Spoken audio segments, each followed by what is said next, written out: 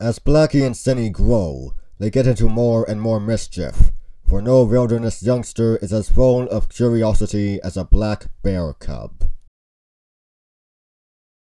When the cub's inquisitive prying gets them into trouble, they squall for Mother Bear.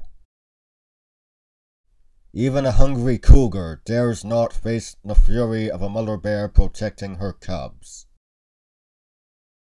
But she is also a stern teacher of obedience to her commands.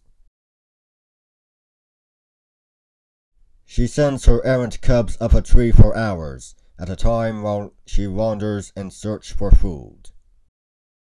While dozing on their high perches, Blackie and Cinny are awakened by an unusual shaking of their tree.